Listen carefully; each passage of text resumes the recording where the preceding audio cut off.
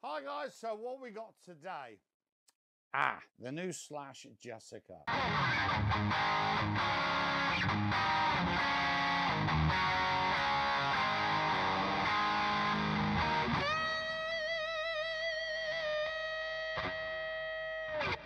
And also, please stick around because at the end of this is quite a long jam between myself and an old student of mine called Russ Schedule.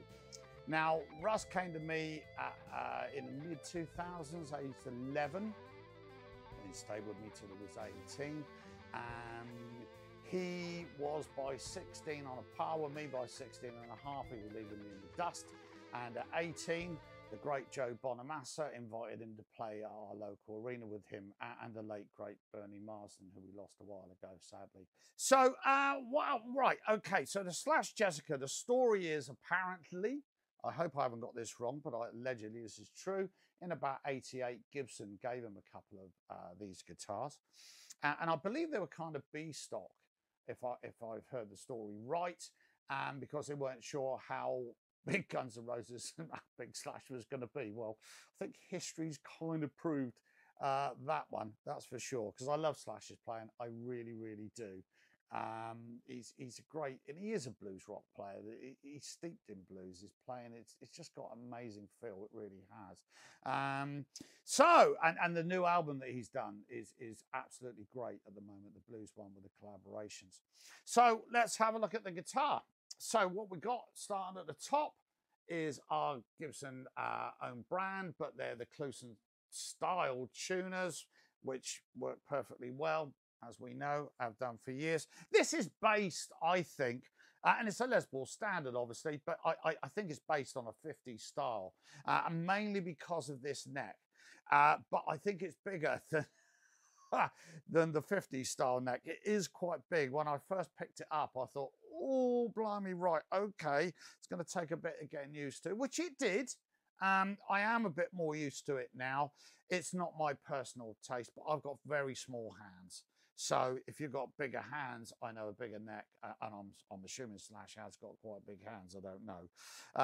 But it is quite chunky. Does that add to the sustain? Very possibly. I don't know. I'm not going to get involved in that.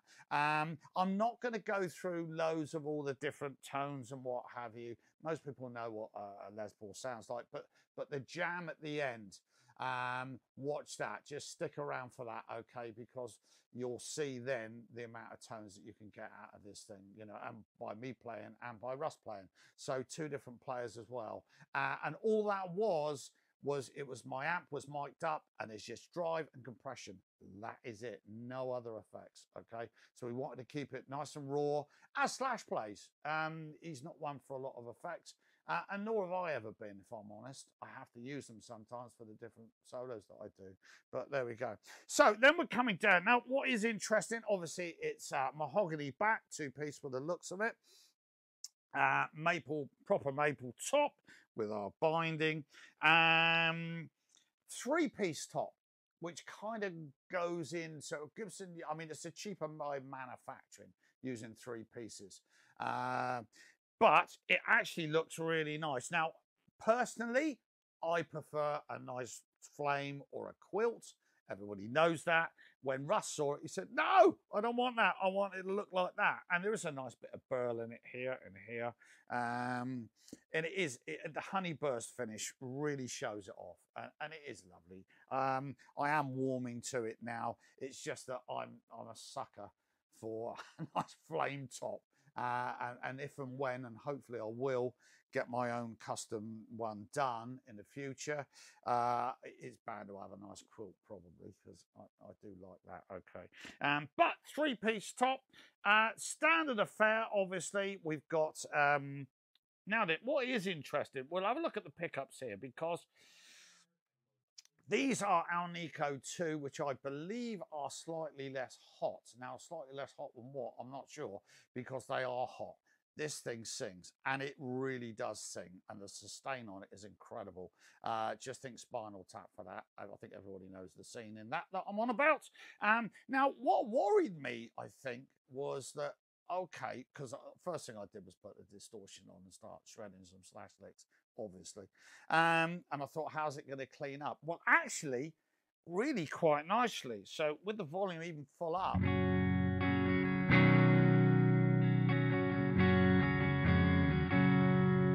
but if you back it off, and I believe we've got the treble bleed on that. I'm not 100% sure, but I think we've got the treble bleed capacitors on there, which help.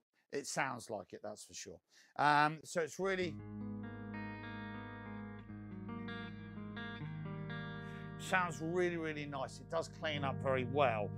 Even on the bridge pickup, obviously, that's not as distorted as I was expecting. Yet when you put the distortion on,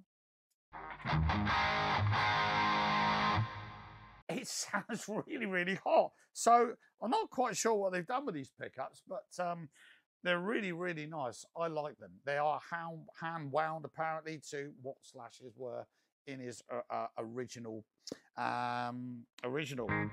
Jessica. So actually, I mean, you don't necessarily buy a Les Paul for clean stuff, do you? Let's be honest.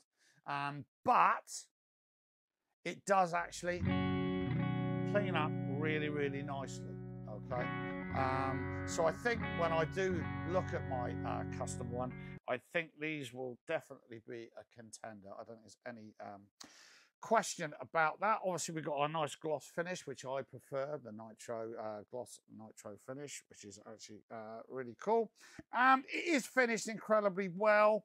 Fret ends are done really nicely. I believe that all the American ones, or the premium ones, go through the Plek machine. For those that don't know, a Plek machine actually profiles the frets to within, I think, 1/100 of a mil or something. I've actually had some guitars done on it, and I've got one that's ready to go with it as well. I really like it. Some people don't. I do. I think, you know, you can't beat a machine for that, if I'm honest.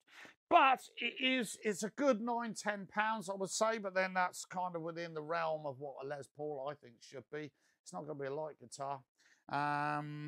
I know that sometimes they do the weight relief and that. I'm not sure. Who knows? I'm not going to get arguing in whether this works and that works and what have you. I really don't want to know. All I do know is that this thing does sustain for days. It really does. We've got Schala locks already pre-installed, which I'm quite glad of. They're the ones I normally use anyway, so I can just put a strap sort of straight on. I know in the goodie bag, I've got a lone guitar, so it hasn't got all the bits in it, but I believe it actually has got the multi-tool with the truss rod, key, leather strap, another blank truss rod cover, if you want to keep this one safe. And I believe as well that they have a pick guard that you can install if you want. I believe someone said that. Now I'm guessing they do. I don't know. I had one on a wine red 80s one, sorry, back in the 80s, and I took it off anyway. Some people like them, some people don't. Again, that's just a personal sort of choice, really. But there we go.